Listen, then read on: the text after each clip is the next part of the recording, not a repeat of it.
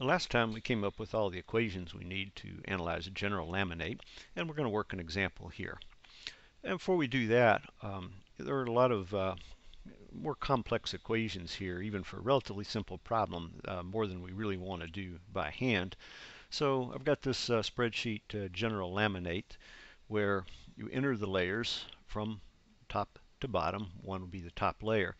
And as you put in a non-zero thickness here, the layers get numbered automatically. Let me switch over to that real quick. And see the values that we put in here are the example that we worked when we were looking at bending of a symmetric laminate with carbon epoxy skins and a foam core. And by the way, you see down here it lets us know that yes, this is a symmetric and balanced laminate with a moment resultant here of 500 inch-pounds per inch.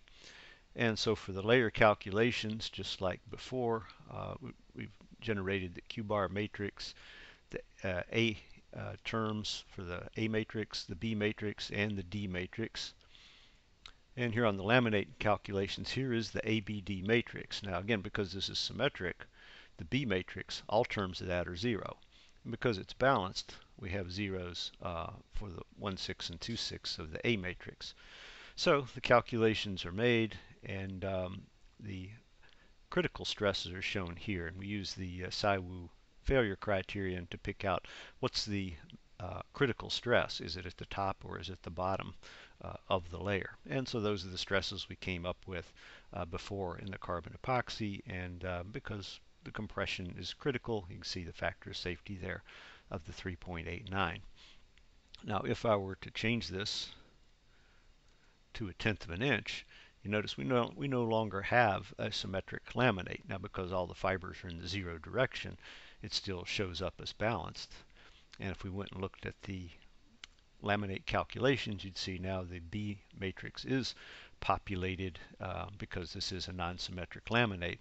And so in addition to the curvatures that were calculated for the moment resultant, now there would actually be mid-plane strains because of the bend extension coupling that occurs because of the B matrices.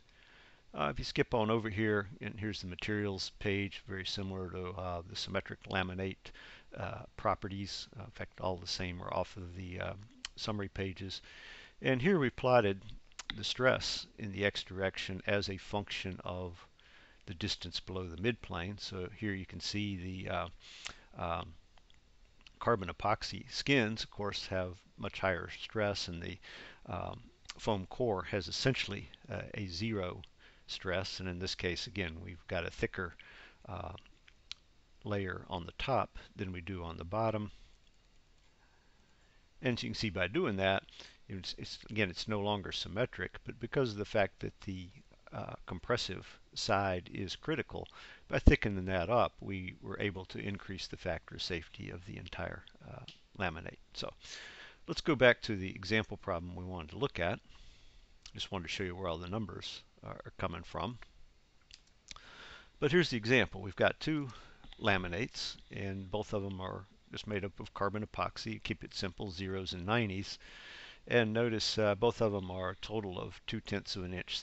That's going to be 20 thousandths of an inch thick, equally between 0s and 90s. But on the left, the 0s are on top of the 90s, so it's non-symmetric. And on the right, we'll call it laminate B, it is symmetric. We split the 0s to be top and bottom and put the 90s in the middle. So for the non-symmetric one, here's what the ABD matrix comes out to be. And again, I don't show units on that because they're different. In the A matrix, these are pounds per inch. These units are pound. These units in the D matrix are inch-pounds. But you can see non-symmetric means we do have some properties here in the B matrix. So when we calculate the midplane strains and curvatures, again, we notice that there is curvature here even though we're only putting a force in the x direction. In other words, it's an in-plane force that causes bending. And so if we look in the stress in the x direction, we can see again, because we have the bending, it varies from top to bottom of the layer. So here's for the 0 degree layer, and here below the midplane is the 90-degree layer. And you can see the maximum stress that occurs in the 0 is 23,000 psi. Now for comparison, let's now look at the symmetric laminate B. And if you take a look at these values here and compare them, you'll see that the A matrix is exactly the same, because as we remember when we looked at the A matrix, we said it doesn't matter where the locations are, or excuse me, where the layers are located, it's only the thicknesses that add up in the A matrix. But now the B matrix is completely zero. And so as we did with our example, we could have analyzed this separately for both the in-plane and bending, because in this case, if we only put n sub x on there, we really could analyze this with our symmetric laminate spreadsheet and get the same results. So when we look at the midplane strains and curvatures, of course we find out that the curvatures are zero because, again, no bend extension coupling in this symmetric laminate.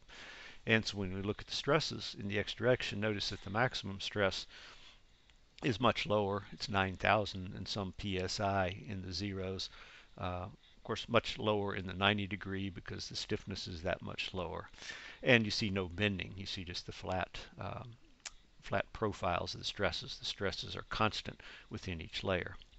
So just looking at them side by side, you can see again, non-symmetric, we end up with this bending in here. Symmetric, stresses are constant and of course much lower. So that's just kind of a brief introduction and to the general laminate analysis. And we'll do a couple more examples in the next video, including one that has temperature change.